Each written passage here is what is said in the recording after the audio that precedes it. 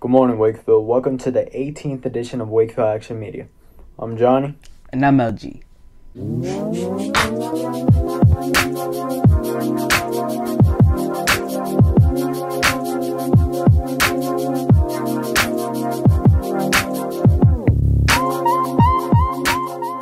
The theater department is calling for all of Wakefield to be part of the spring musical. Students and staff should audition now. Join the Google Classroom for audition information. The deadline to submit an audition is Monday, February 15th.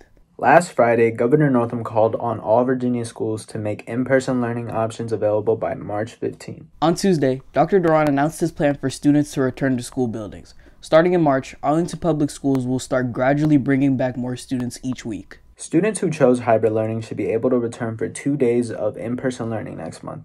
Some other great news is that next Monday is President's Day, so we are off from school, making it a 3-day weekend. Remember, Valentine's Day is this Sunday. Sandra and her film crew have some ideas on what you can do. A creative way to share this special day is by creating a playlist of the songs you and your Valentine sing together in the car, or songs that remind you of them. Playlists are for everyone and are a thoughtful way of showing someone you're thinking of them. Instead of buying cookies from the store, make homemade cookies with or for a loved one. You can personalize them any way you want. Fast food and pizza places even make food in heart shapes to make them even sweeter to give on Valentine's Day.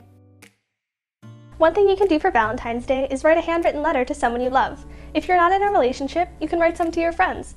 It's always fun to get things through the mail, especially when almost everything is virtually nowadays. It's a safe thing that can really make someone's day. You can add stickers or other cute decorations to the letter as well. Then send it out and wait for the snail mail to do its job. Did you miss picture day and still want to be in the yearbook? Email personal submissions to the yearbook advisor, Miss Buchanan, by February 22nd. The yearbook is also looking for candid photos to fill the yearbook. Send those pictures to Miss Buchanan now. February is Black History Month. How can you celebrate? Get to know some living legends in the Black community through their published work. This week, we hear from director Ryan Coogler, who brought Black Panther to the big screen in 2018. Here's a clip of Mr. Coogler just before Black Panther was released, talking about the 5 movies that influenced him the most in life. It's complicated. It's like five movies that had a profound effect on my life. It's a film called Un Prophète, A Prophet. It's the film I probably go back to the most. You got I saw 2 movies with my dad in the cinema, at Grand Lake Theater in Oakland, and I sat on his lap. I was way too young to see these movies. One was Boys in the Hood, and the other one was Malcolm X.